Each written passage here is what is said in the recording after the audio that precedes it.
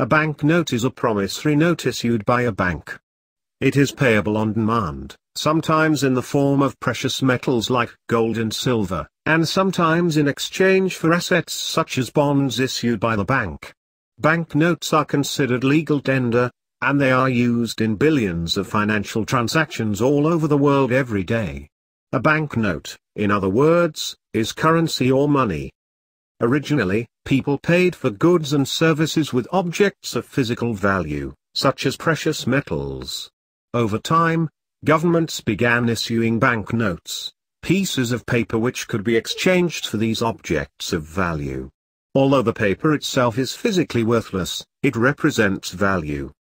These certificates were much lighter and more practical to carry around than piles of gold and silver.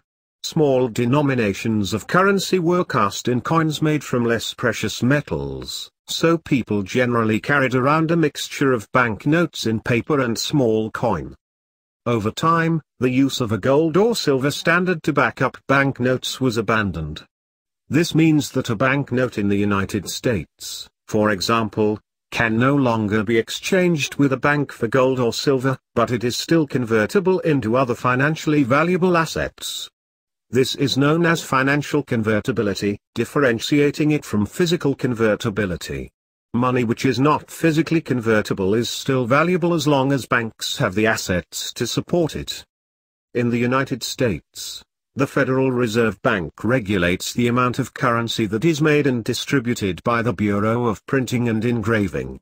All banknotes in the United States have emblems indicating that they are issued by the Federal Reserve.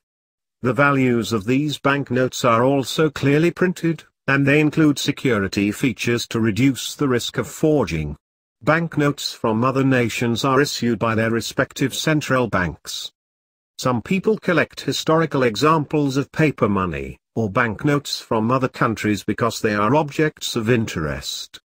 This is a branch of numismatics, the study of money, currency, and financial systems. In some cases, a banknote may no longer be considered legal currency, but it may have acquired numismatic value. A Confederate banknote from the American Civil War, for example, is not technically money, but it has monetary value because it is an object of interest.